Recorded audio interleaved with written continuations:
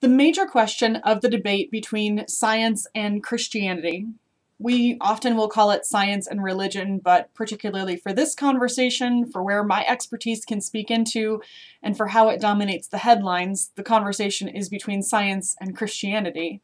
And the major question of the debate is, if science contradicts church teaching, which is right? Many people date the conflict between science and religion, especially science and Christianity, to the work of Galileo in the 17th century when he put forward a heliocentric model of the universe. The predominant theory among European scientists, and we should recognize that in the 17th century, European essentially also meant Christian, was that the Earth was the center of the universe, and the sun and all the planets rotated around it. This had become more tricky to hold on to as telescopes got better and we were able to observe that planets did not, at least through their paths through the sky, appear to go directly around the Earth, in the same way that the sun, at least, appeared to go directly around, as did the moon. This created a lot of really interesting scientific models, which I won't touch on this evening, but essentially, most European scientists, and therefore most Christian scientists working in Europe, were developing models that assumed that the Earth was at the center of the universe. This geocentric belief, geocentric meaning Earth at the center, was primarily based on interpretation. There isn't a verse in the Bible that specifically says the Earth is the center of the universe, but rather it has verses about how the sun travels across the sky in Joshua 10:13 or Ecclesiastes 1:3 or Psalm 19:5, or other verses about how the earth is God's footstool and cannot be moved, which we find in the Psalms, like in Psalm 93 verses 1 and 2 or Psalm 104 verse 5, and so on. The idea of a heliocentric, sun at the center model had been raised in European science as early as the 3rd century BCE in Greek philosophy by Aristarchus of Samos, and it was modeled by Copernicus in 1543, but Copernicus's writings didn't gain a lot of attention. It was Galileo's work and writing that brought the conversation around a heliocentric, sun at the center model of the universe into public debate. The Catholic Church has generally had a positive relationship with scientific work.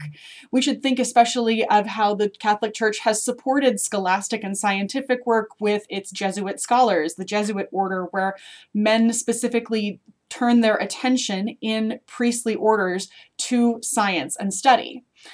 But that's only as long as it's not contradictory to Catholic teachings. Galileo published at a time when the Catholic Church was fighting off the interpretive practices of Protestantism, which likely informed the problems that they had with his work.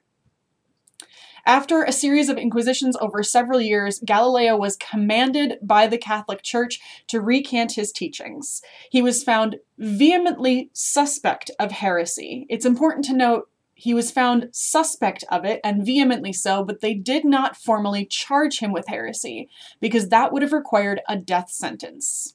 He lived for 9 years under inquisitional house arrest and died at home at the age of 77. A second historical event to note is the publication of Charles Darwin's On the Origin of Species in 1859.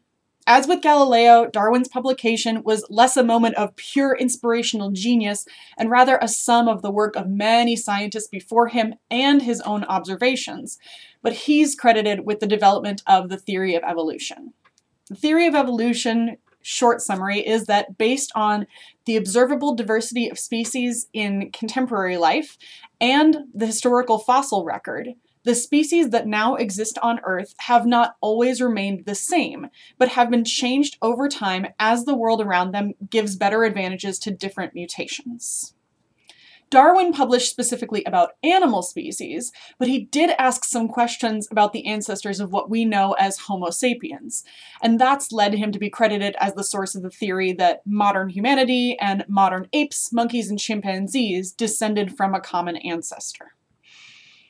It's important to distinguish that Darwin and modern evolutionists do not teach that man descended from apes.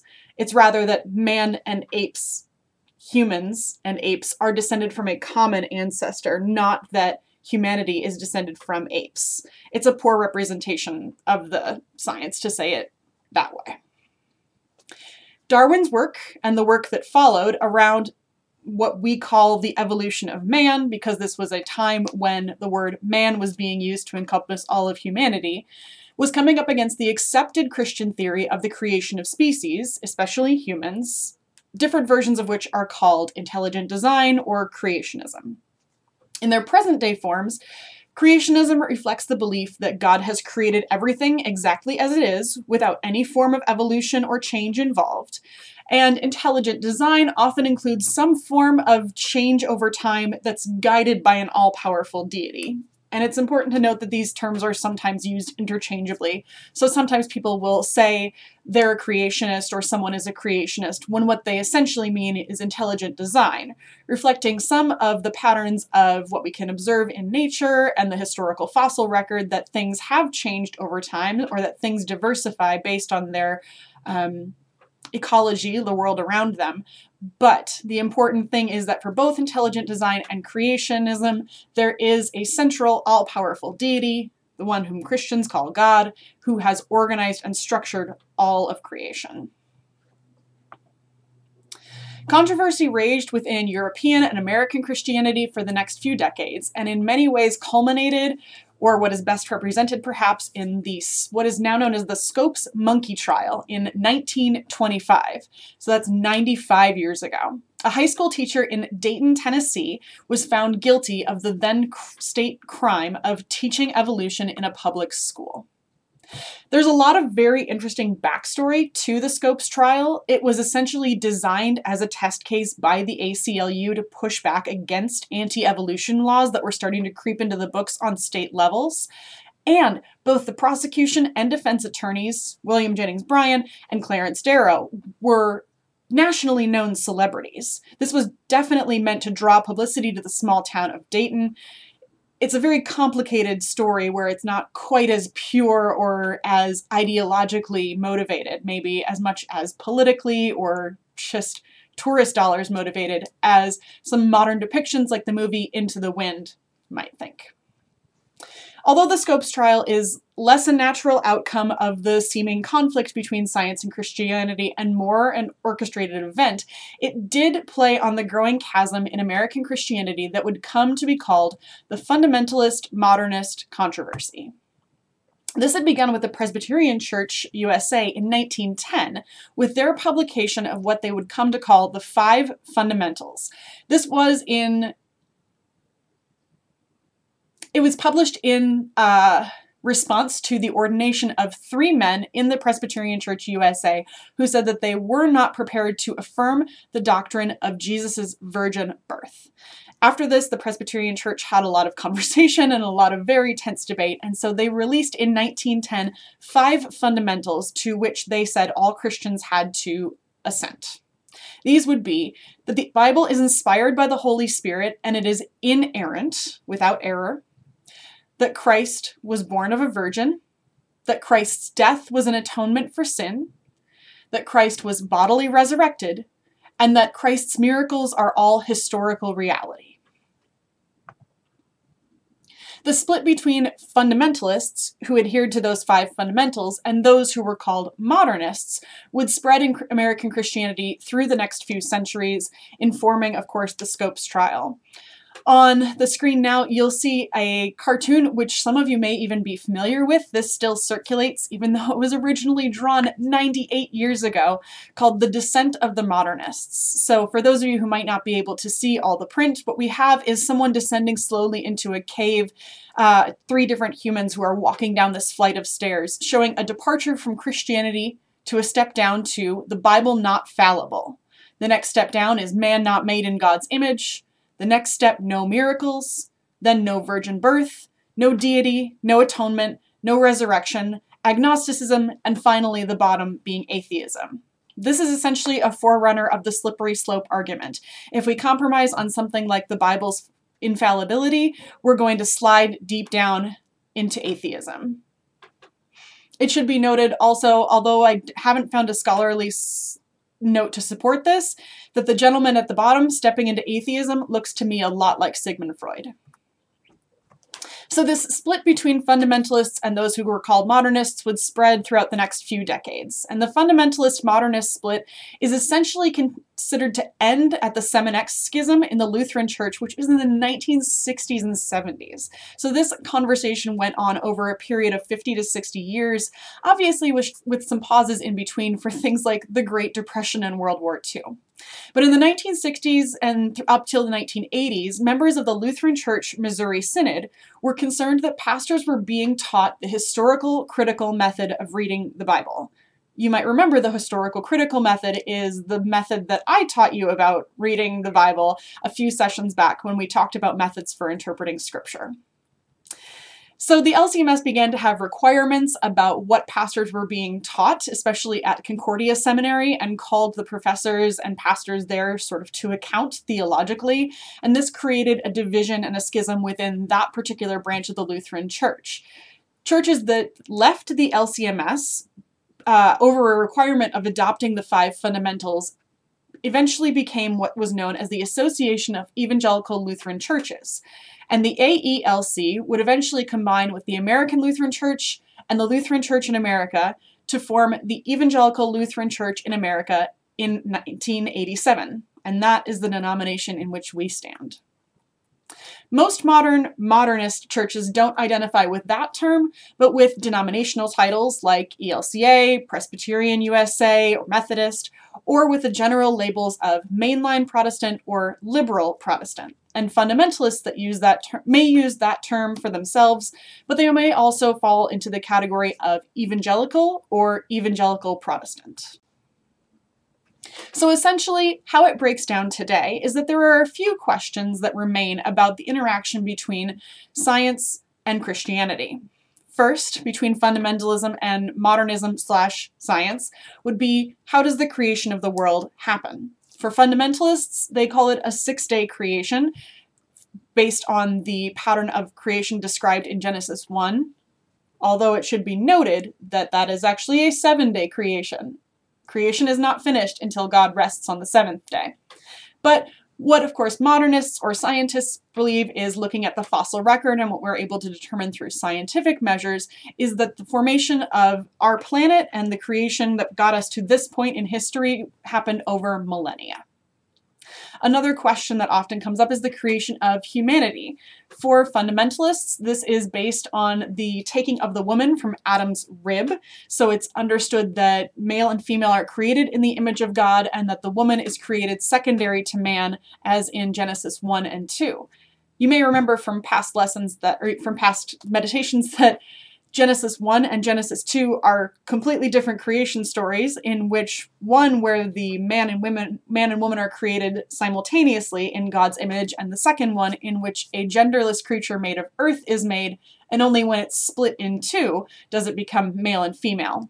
But that's getting nitpicky. Anyway, for fundamentalists, the creation of humanity is all about how God created humanity directly, not as a descendant of a possible ape-like ancestor, and that women were created from the rib of men. Scientific understandings and modernist understandings would look at this and instead understand the creation of man as a process of evolution, likely with help from God, with a God guiding and directing the process, but still looking at the fossil record and admitting that there have been steps towards what we now know as Homo sapiens sapiens. Another big part of the debate still existing between fundamentalism and modernist or scientist views would be certain historical events in the Bible, like the worldwide flood of Noah or the conquest of Canaan that we see in the book of Joshua. For fundamentalists, because the Bible describes these events as happening, they have to have historically happened.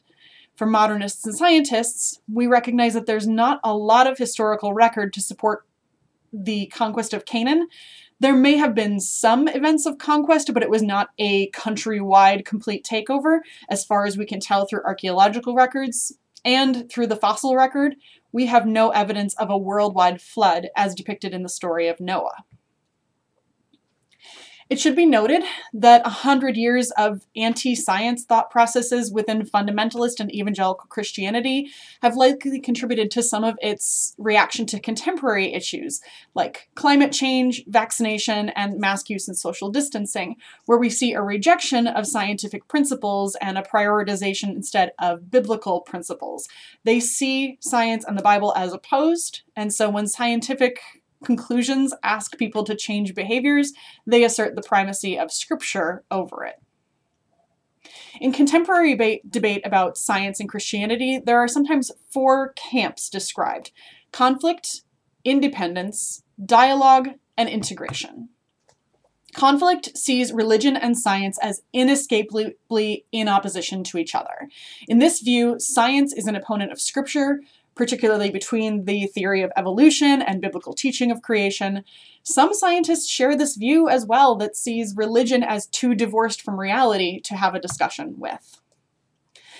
Independence believes that religion and science are completely different modes of understanding with different purposes, methods, and languages.